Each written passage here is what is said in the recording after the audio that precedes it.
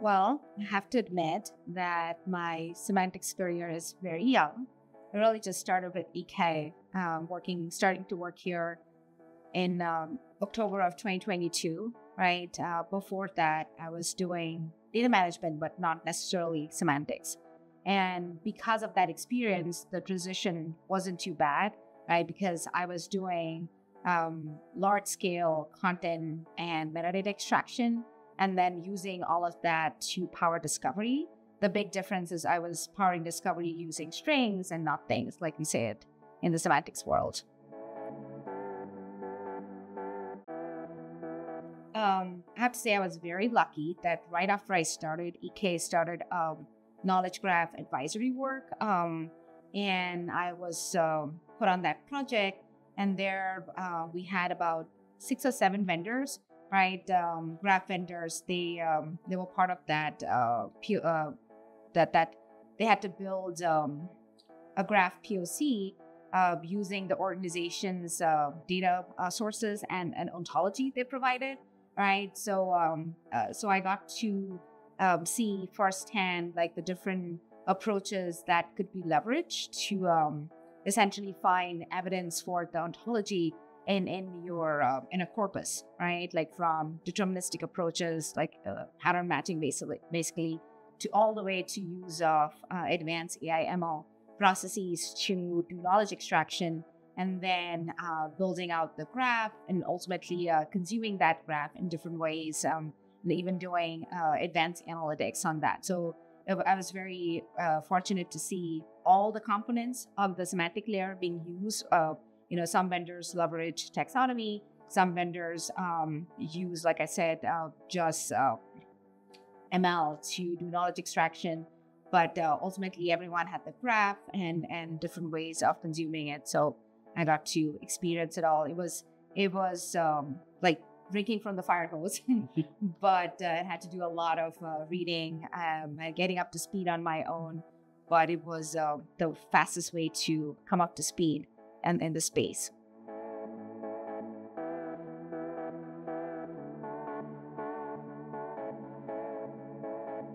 So I have to say that, with the explosion of Gen AI apps, right, the graphs are really good at managing hallucinations in the Gen AI apps, which is why I guess Gartner put it in their called it out as a key component in their impact radar for Gen AI applications. But from my experience at EK, where I think I have seen the most impact is really semantic search, right?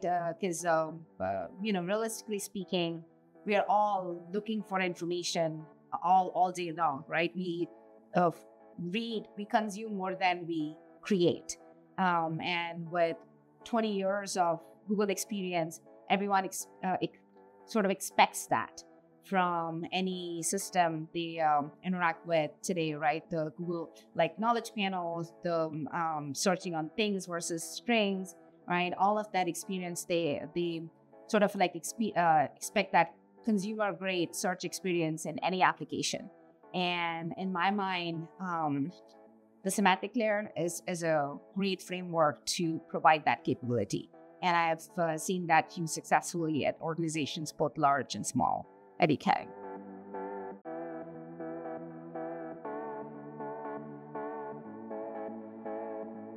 Well, it's always boils down to the use case, right? You have to have a good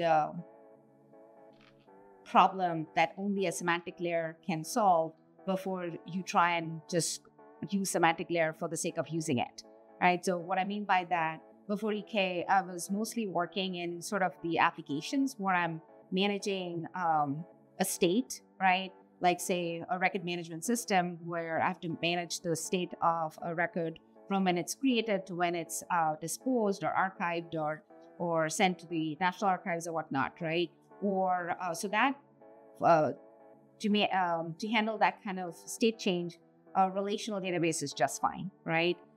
Versus when you're trying to do large scale business analytics by bringing together disparate data sources like sales and products and customer or whatnot, right? For that, we have very powerful data management platforms today, right? Like the Lakehouse architecture that Databricks and Snowflake all support out of the box. In my mind, a semantic layer is useful when you need to have business context, right? Recently, I was on a data management project where the customer had a lot of data products available in their data management platform, but their data engineers could not find anything they were looking for, right? Because it's just they were supposed to do self-service analytics, but they can't find what has already been published, right? And as a result, didn't know. And even if they find something, they didn't have sufficient information, sufficient context to figure out if this is good and can I just use it out of the box or not, right? Without talking to someone else. And so we came in, we determined that in order to solve this problem, right, you really just need a good taxonomy to standardize the metadata that can be associated with these data products, a business glossary to essentially have a shared understanding of all the terms in this taxonomy, right, across enterprise, as well as a catalog to power discovery of all these data products, right, where all the metadata associated with these data products can be indexed and searched upon and accessed or whatnot, right? So you could see that we are picking and choosing some of whatever components we need from the semantic layer without trying to use it all, right? But ultimately, they also had a use case whereby I can find the data products I'm looking for, but in the end, these data products are not an exact match, right? So then they wanted us to recommend similar products, and that's a classic graph use case, right? So at that point, bringing in a graph makes sense because you could really power a content recommender, and we have built we have essentially implemented similar use cases for other clients using a graph. So it's essentially the short answer is it depends on the use case.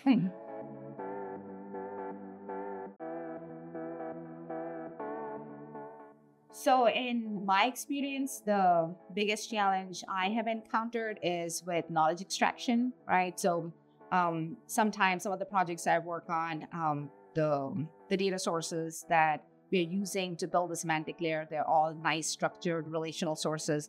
And it works out because then you have a standard way of bringing that information into the semantic layer, right? So for depending on the database engine they may be using, if it's GraphDB, then you have OntoRefine. If it's Sturdog, I've used SMS2 mapping in the past. There's also a vendor agnostic language called RTML to support that.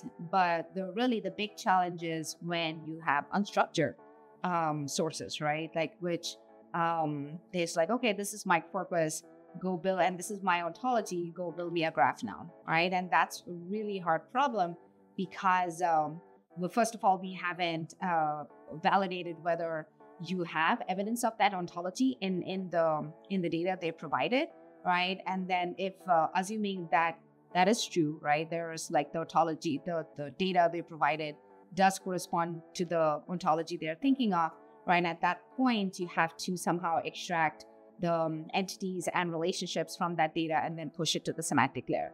And so in the past, we have used, deterministic pattern matching, taxonomy based classification, doing named entity recognition. More recently, we have started using the foundational models, right, to really find evidence for that ontology in the data. But I would say it really depends. You have to try bunch of different things and also align with what infrastructure they already have in-house, this organization, along with their comfort level with a specific approach versus another.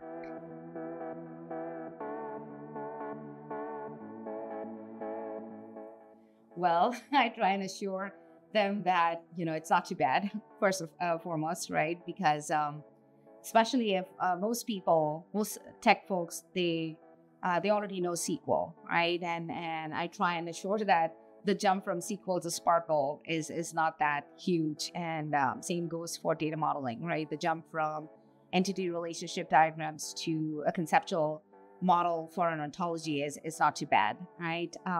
So it's of course it helps to have some formal training so that you can speak the language, right? And that's what I did after I started EK.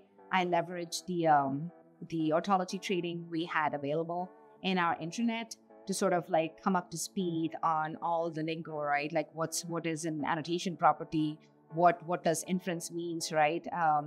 Etc. I do have I have seen logic back in school, so it wasn't too bad, right? But I hear people when they get concerned about the big skill set gap, and actually that training that we're talking about, we make that available externally as a service known as Knowledge Graph University. So I would definitely encourage people to check that out. But in the end, it's really you can really leverage transfer learning, knowing what you know, and then kind of filling in the gaps. And again, so that's kind of like on the model side. On the implementation side, a lot of the ETL skills definitely transfer, right? Like for the data extraction part or the data source integration part, all of the existing techniques the organization may be applying, all that holds. Even for the transformation piece, the existing approaches for data wrangling, data enrichment, all of that applies. Just the load part would differ from, say, when you're loading into a data warehouse versus a graph, right? And also depending on whether it's an RPG versus a label property graph. But that's really the delta.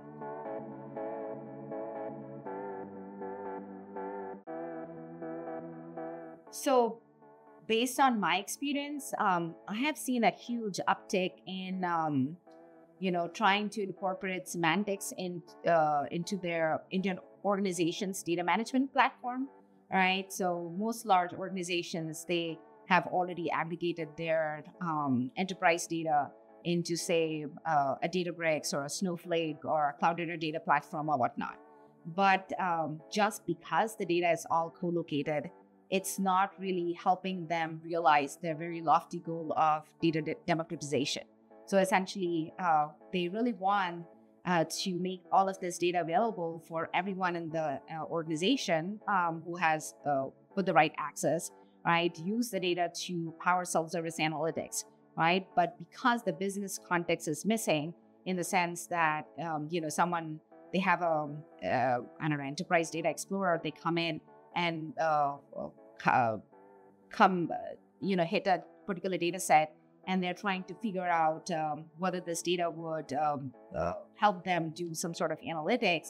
They need to have that context. What is this data for? What is this data about? Where did this data come from? What is this data being used? They don't have that business context, right? And the semantic layer is really good in terms of kind of driving that intelligence into into your data, right? So we've seen a huge uptick of solicitations, not just in the commercial space and in the federal RFP as well, trying to incorporate semantics into large-scale data management in the organization.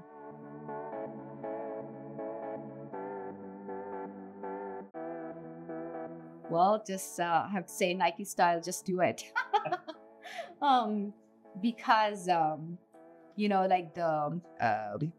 there is no doubt in anyone's mind that data is a first-class citizen now, right?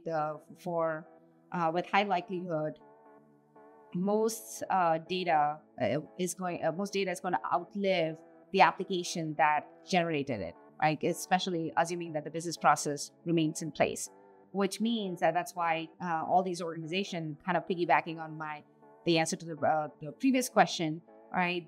That's why they're trying to work on these large-scale, efficient and effective data management practices across the whole organization, right? And the data architects have a big role to play in realizing that goal, right, of data democratization. They have to build a design for that data management platform. And so as a result, because, like I said in the previous answer, semantic layer is so good at incorporating that intelligence into that data, right? So they really need to kind of embrace that, so that they can really try and see how we can have a data-centric view of the world, right? Like, and not an application-centric view of the world, because, like I said, the data is going to outlive the application. And so like I said, we just have to start working on it. But my only advice would be to start small, start with a well-scoped problem, maybe a very small ontology with a handful of classes and a couple of data sources to really build out the foundation, right? Whether it's through deterministic, depending on the type of data source. If it's unstructured, whether we can leverage deterministic pattern matching, or even leverage the most advanced AI models that are available today to kind of do a quick POC and build buy-in, right, before trying really expand to additional data sources or use cases or whatnot. Another advice I would have, really that leverage what you have in-house, right? Because it's, especially large organizations, you can get bogged down in this very the security review process. So for quick POCs to get buy-in, just leverage whatever you may have in-house or database or whatnot. That way you can quickly turn around the POC, get real good feedback, and then move on to the next steps. But then again, if you're using AI and if you're taking this to operations, know that garbage in, garbage out still holds today, which means you have to have human in the loop to really have quality data in the semantic layer.